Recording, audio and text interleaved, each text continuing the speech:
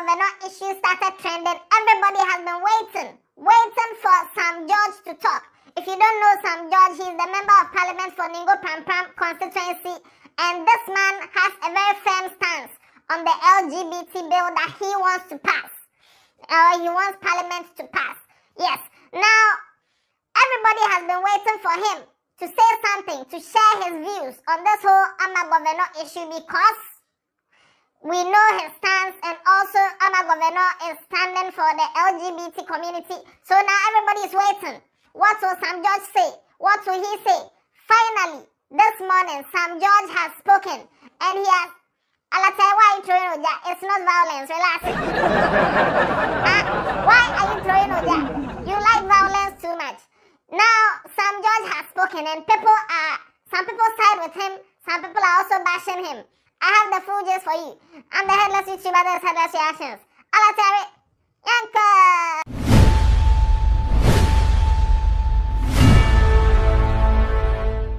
In case you don't know what is going on with the Governor issue, there are links in the description. You can go and check it out.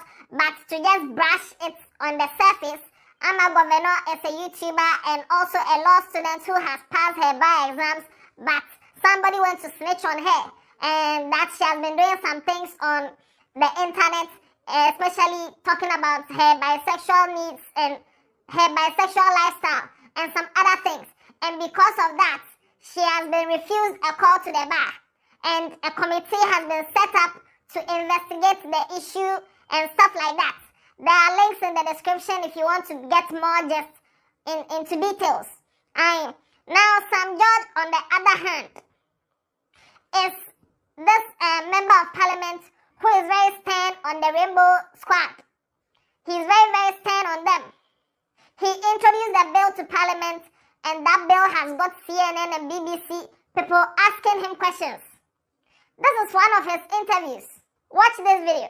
Why are you pushing this bill that would legalize hate and homophobia in Ghana?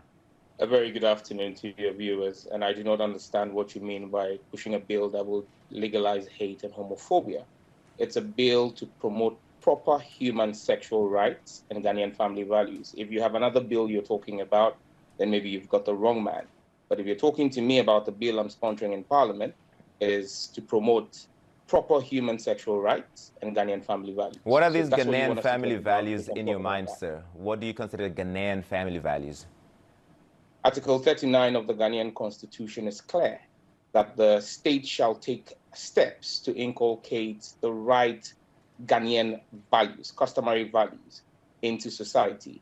The Constitution of Ghana states clearly that the National House of Chiefs is the custodian of Ghana's custom.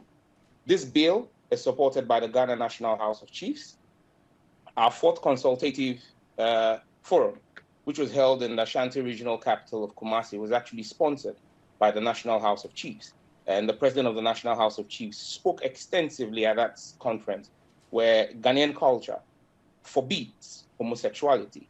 And so Ghanaian culture... These members of the LGBT community we're speaking to, sir, are also Ghanaians. They are also Ghanaian. They are part of Ghanaian culture, and they're saying they're gay, they're transsexual, they're bisexual. They are also Ghanaians. Some of the individuals who were involved in planning terror attacks in America are American citizens. Is it American culture to kill people? That's a false, that's not the same comparison. But what I want to focus on here is... It's not the same comparison. You are telling me that because we have people who are carrying out an activity that is illegal per our laws already, and our culture frowns on it because they are found in our jurisdiction, that is our culture. There were many things that were illegal that are unjust. Innocent children and teachers? Honorable MP, there are many things that were illegal, that were unjust, and those laws were changed because they are unjust. Well, laws are a reflection of society. Until 1960, American society did not find women fit to vote. And so women did not vote there. When they found them fit to vote, society evolved. Society evolves. At this point in time, the Ghanaian society is in a position where it says it is not welcoming of homosexuality. And any other person must respect the views of Ghanaian society.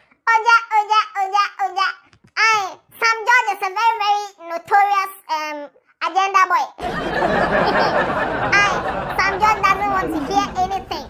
Just that he has set his mind on an agenda and he's moving towards it. So when this whole Amagoveno issue came up, people have been tagging him in some of Amagoveno's videos, especially the ones that talk about the rainbow colors and the alphabet gang. So these are some of the videos, some of Amagoveno's videos that people were tagging Sam George on. Watch these videos. That aside, let's go with the procreation issue. People are saying that if we allow men to be with men and women to be with men, how are we going to sustain the human race? Are you dumb? What about dumb? What do you mean? Are you dumb? I decided to end it at her pelvic, but then she took my fingers and then that's the one movement she made from being like this. I think she took my hands and then put it there. So then I just got the vibe that okay, I could finger fuck her, but that was about it. Was that every time I would have sex after some 8 months after the insertion, my partners would be complaining that they can feel the IUD, or not complaining necessarily, but they would give me feedback that they can feel the IUD, and at certain points I actually started feeling the IUD myself through their penises. So I'm specifically talking about when I would have sex with men. When I would have sex with women, I have still never experienced a strap being used on me, so I never experienced a woman using a strap fucking me complaining about the IUD. So I'm talking about when I would fuck men. Now Sam George has been quiet for the past 2 days that this whole thing has been unraveling, but this morning Sam George came to tweet, and this is what Sam George said. There's a reason why it is called a profession, and the profession is in caps, which means he is shouting. There's a reason why it is called a profession. Okay. It must be regulated. It must have standards, ethics, and values. You abide or you slide. It is that simple. And this is what Sam George has written. Of course, he has not mentioned Amagoveno. He has not mentioned any rainbow colors. But we all know the issue that is trending now and how people have been tagging him. They want to hear his side. And he has come out to say that there's a reason why it's called a profession. It must be regulated. It must have standards, ethics, and values. You abide or you slide. It's that simple. And with this thing that he has tweeted, this is, of course, a lot of people's idea or a lot of people's opinion about this whole Amagoveno issue. I have made videos about this issue. I have read all the comments. And I know there are some people who agree with this perfectly. And then there are others who don't agree with it. And of course, it's the same on Twitter. Some people have come to reply, Sam George. Somebody said it's shameful. Hey, somebody said it's shameful how y'all talk about values when you openly embrace corruption. You as an MP can't boldly hold the Bible and swear that there hasn't been any corruption in your office, but you're here judging people for sinning differently. Okay, somebody also came to say, I cringe when some of you talk about standards. What do you call what happened on the floor of Parliament yesterday? Even a whole Parliament can't uphold its own standards or standing orders. And you are here preaching about standards? Only stand in Ghana is double standards. That's the only stand in Ghana, double standards. Somebody also came to write that this table Jata is trying to shake. And Sam George, who is also known as Jata, came to write that I'm not shaking the table, I'm owning the table. Violence. Another person also came to write that unfortunately, your fellow NDC man, Felix Owusu-Kwakye, thinks otherwise. He thinks the lady must be allowed to have her way. Interesting times ahead. I love my Ghana. And Sam George came to reply that I have my opinions and I am entitled to have one. But more importantly, so is my brother Felix entitled to his opinion too. That's the beauty of democracy and why we must protect it. Cheers.